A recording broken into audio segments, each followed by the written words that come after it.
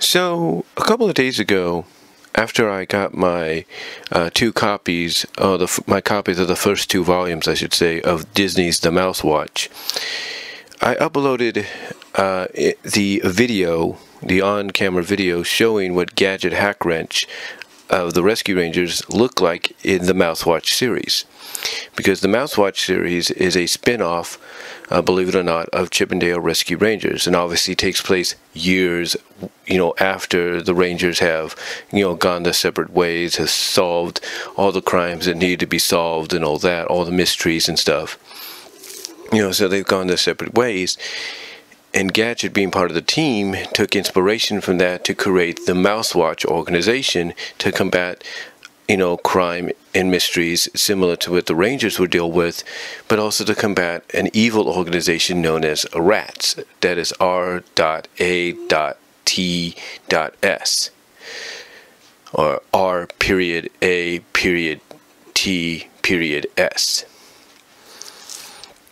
Anyway, she created the Mouse Watch. And, and again, like I said, the person that asked me this question and the person basically asked me asked the question of what it was. And basically what I just said is exactly what the Mouse Watch is. It is a spin-off series of Chip 'n Dale Rescue Rangers in book form.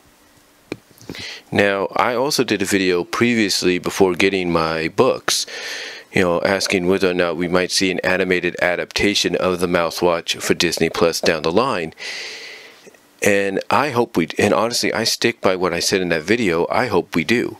I hope we get a spin-off. I hope we get, something of an animated adaptation to this series, because this series right now, just by the two volumes I've kind of skimmed through so far, has the potential to be really good. It really does.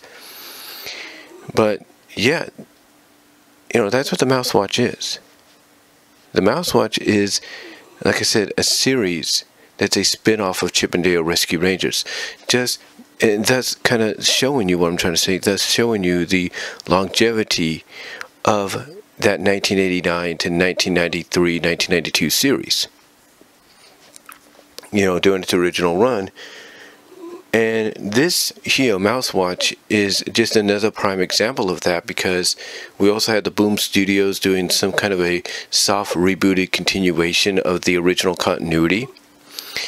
And now you have the Mouse Watch, which obviously from a continuity standpoint takes place in the same world, in the same timeline, but takes place years in the future. And I think that's pretty awesome.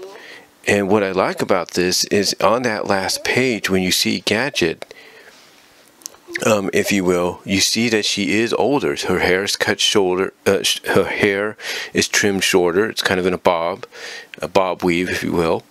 She has glasses on, and it looks like she has a few wrinkles here and there. So you can tell she's, been around. She's had experience, with these kind of situations, and I think it's pretty cool.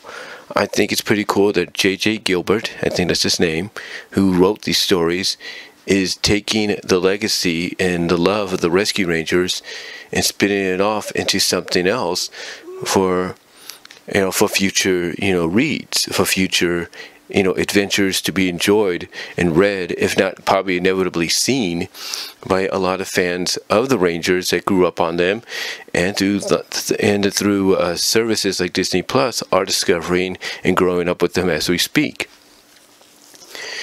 So, to me, I really appreciate all that. But to get back to, like I said, the question that the person asked, what is the Mouse Watch? Well, that's what it is. The Mouse Watch is basically a novel, I would say a preteen to teen novel, if you will, spin-off of Chip 'n Dale Rescue Rangers. And I think it's really cool. Because when you read, if not skim through it a little bit before you fully read it, and that's what I've done, I kind of skim through it, but I will be fully reading it. When you do that, you start seeing basically, word usage of, that you wouldn't hear in Rescue Rangers normally, like, death, being killed, parents being worried that, the child might be killed, stuff like that. You get all these, wording and descriptions and stuff that you normally wouldn't have gotten in Rescue Rangers, which is pretty cool. I really dig that. What I also dig is the real life, the real world perspective, because in the original series, and even with the comic book continuation by Boom Studios and the comic books that were published alongside the series, when it was on the air originally, we never had, in any of those three versions, we never had any establishment of, okay, where are the Rangers located at? Where do they live? Some assumed it was New York because, the fact that Ranger headquarters was in a park, in a tree. Some, like myself, thought it might have been San Francisco. Would have made sense. But, we don't know.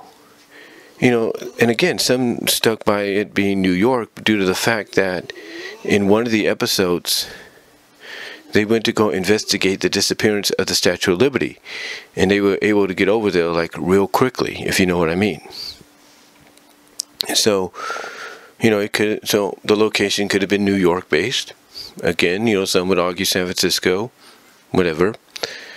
But I think the book here kind of establishes that it was New York, because like I said, one of the things I do like about Mousewatch is the real world locations that they utilize, like Union Station, Los Angeles, stuff like that. Stuff like that. I really appreciate that. I really enjoy that.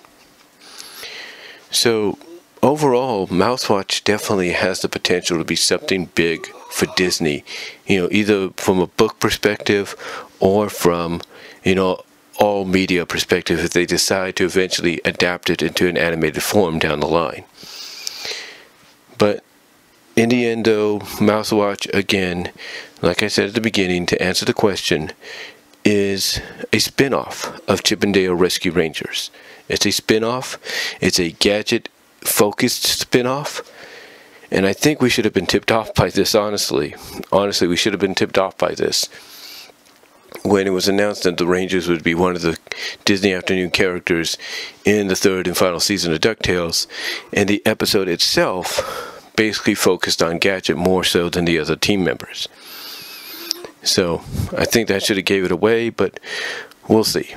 We'll see what happens but well, not the fact that we'll see, but we'll just have to speculate whether or not that's true. But yeah, in the end, though, that's what Mousewatch is. It is a spin-off of Chip 'n Dale Rescue Rangers. It's a good spin-off, potentially a good spin-off, from what I've skimmed through so far.